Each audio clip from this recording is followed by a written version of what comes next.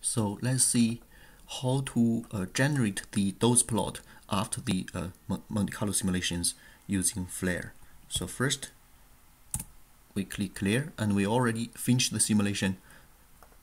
So let's open the FLAIR.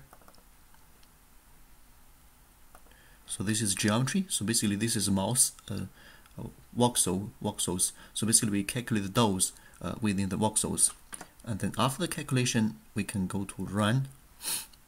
And then if you look at the files, so these are the files generated during the simulation, and then we can click data.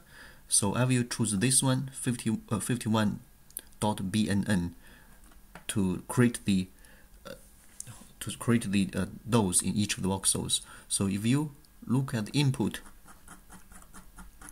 so here, so I use this user bin tally, and then I calculate those, and this is the x to y coordinates to calculate those, and then I use the 51 bin. That's why in the run tab I choose this one, and then what I need to do next is to click process, and then it will combine all the file simulations to one result, 51.bnn.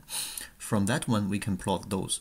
How? So we click plot, and then here this is input file, so basically we choose this one, the one that we just created, and then this is the x, y, z, the number of voxels in each of the coordinates, and this is the size in the unit of centimeters. So let's say we want to plot the 2D plot normalized to x, so x from negative 0.02 centimeters to 20 microns to 0.02 centimeters, and y from negative 1.3 to positive 1.3 centimeters, and this is z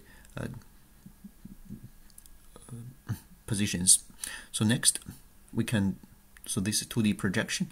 Next we just click, so this is name, you can also name it another name, so we just click plot, it will create the 2D plot. So this is and then after you create the plot, the data, the dose distribution in this 2D plot is